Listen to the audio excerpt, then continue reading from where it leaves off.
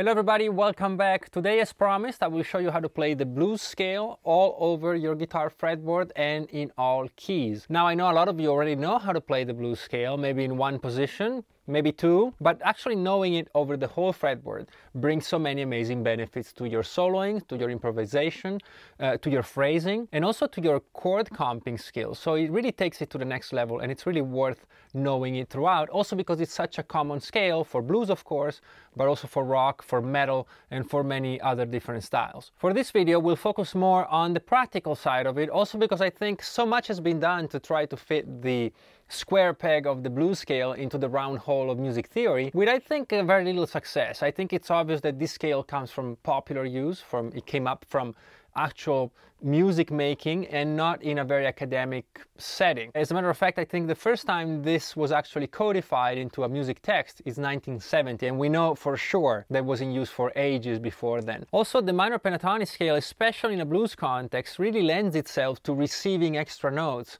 which sound weird on paper, but they actually sound great in use. If I may say so myself, I made a very interesting video about this not too long ago, and I'll link it above, and at the end of this video you can click on it and watch it, where I keep adding these strange notes to a minor pentatonic scale, and they keep sounding great. But we should still talk about how we build it. And the basis, of course, for the blues scale is a minor pentatonic scale, to which we add one note, the blue note, which is the diminished fifth. So starting from scratch, we would have the following notes. For the regular minor pentatonic scale, we have the root, in this case is C, the minor third E flat, the fourth and fifth F and G, and the minor seventh or flat seven B flat.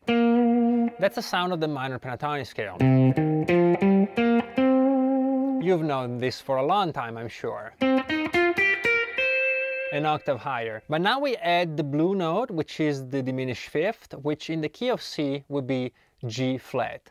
And you'll see what it adds to it.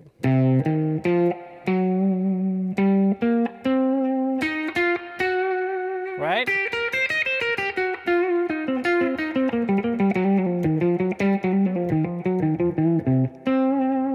You see, it just keeps it moving, keeps it interesting, keeps it tense, but it also has a strangely beautiful sound. Also, this, you might have noticed, adds a chromatic sequence,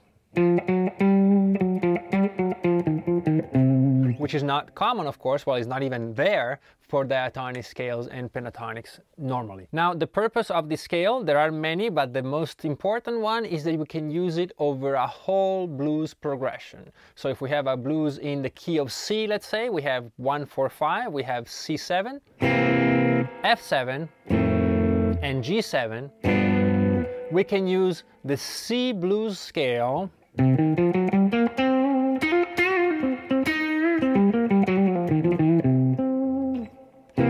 over the whole thing. Now, as with every scale, not everything is going to sound great, but it does fit. Now, let's jump right into the scale, and because we're going to cover the whole fretboard, we're going to have to agree on how we're going to divide it up. And I'll use the caged system of dividing the fretboard by pairs of roots, and the first two roots we find for C are here. And this is how the cage system works. We pair roots, and the second will be here, the third will be here, and the fourth here, and the fifth here.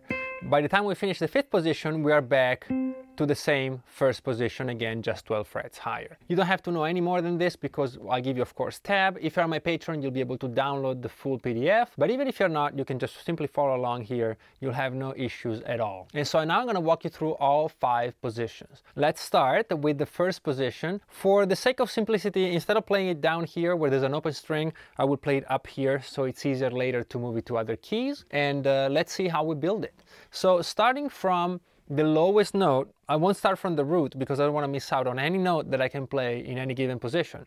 I will start from the lowest possible note all the way up to the highest. And so we're going to start on the 6th string, and we find an F on the 13th fret. That's the first note we can play. And I notice that it's an F, so I'm right by the blues note. And so I'll use it. I play 13F, 14F sharp, the blue note, and then 15G. And then we continue with 13, 15 on the 5th string. That's my root, my C. It's in red here in the tab. And then we have 13, 15 again, and 16, because that's where my blue note is. And then I continue with 12, 15, 13, 15, and the first string, of course, will mirror the sixth. 13, 14, 15. Now, one thing we should discuss really quickly, which we'll find later too, is sometimes the blue note is tightly put or sits tightly between the fourth and fifth, so it doesn't make any sense looking for it anywhere. But when we get to here, you might say, well, I could play it here or I could play it here.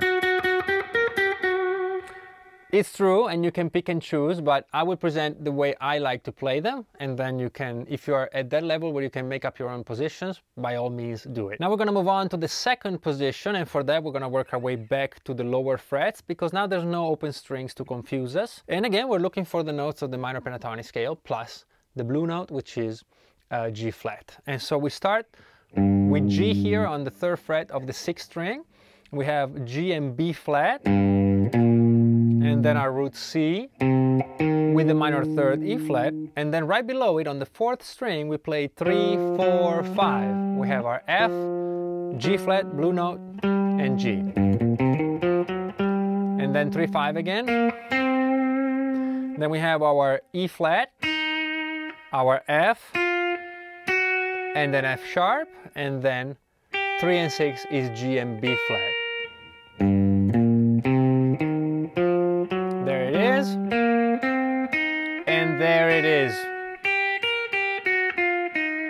You can hear it very well, right? And then we have, that's our position. For position 3, we're going to move up again to the next set of roots, which are on the 8th fret of the 6th string, C on the 3rd fret of the 5th fret of the 3rd string, C again, and again the 8th fret of the 1st. That's our roots, and again around them let's build the blues scale, and it goes like this. We have B flat and C on frets 6 and 8. Then we have E flat, F, and the blue note G flat. You can play like this, you can switch, whatever you want. I like to slide my finger up when I'm phrasing. Sorry about that. There you go. Then we have, these two strings are the same. We have 5 and 8, and then 5 and 8 again. Then we have 6, 7, 8, again the chromatic blue note, and 6, 8 at the bottom. The whole thing sounds like this.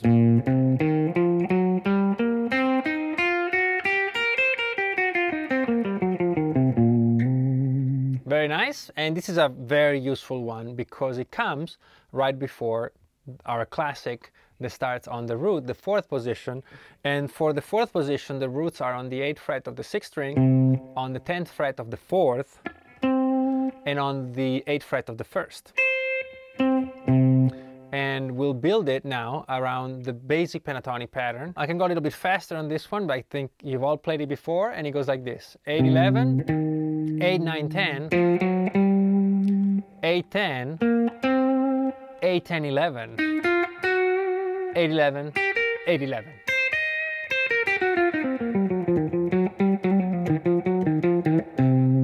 Sounds so beautiful, but this is the 4th position. And now for the final one, the 5th position, we're going to move up to the 11th fret, and the roots around which we'll build it are here on the 10th fret of the 4th string, C, and the 13th fret of the 2nd, C. As you notice, every position shares the root with the previous position and the other root with the following position. And here's how we play it. We'll start on the 11th fret of the 6th string. We'll play 11, 13, and 14. 14 being our G flat, the blue note. Then on the 5th string, we'll play G and B flat, so 10 and 13. On the 4th string, same thing, 10, the root, and 13, the minor 3rd. Then when we work our way down to the 3rd string, we play 3 notes, because that's again where the blue note is. So chromatically, we play 10, 11, 12. And then on the 2nd string, 11, 13. And on the 1st string, 11, 13. If you want to add that 14 like you did in the 6th string, you can do that. The whole thing goes like this.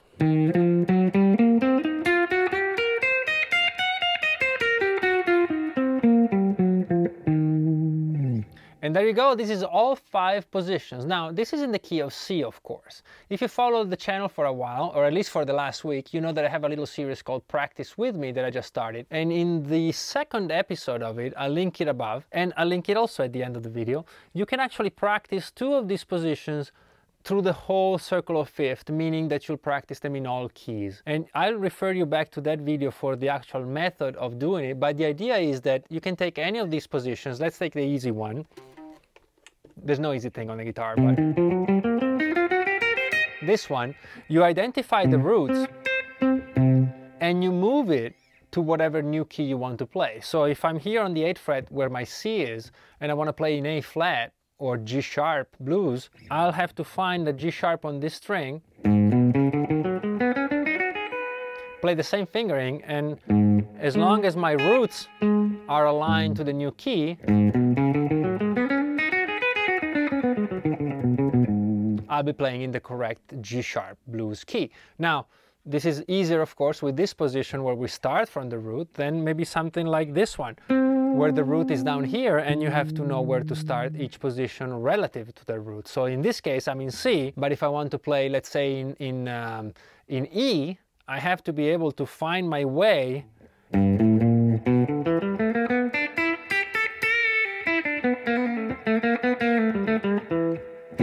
right? And be able to play in that key. And for that, there's nothing better than the method I showed you in that Practice With Me video. So now, before we finish, I'm going to play every single position for you from close-up with tab, very slowly. There's no rush. You can follow along, of course. You can slow it down here with the playback speed. You can pause it and do it at your own tempo.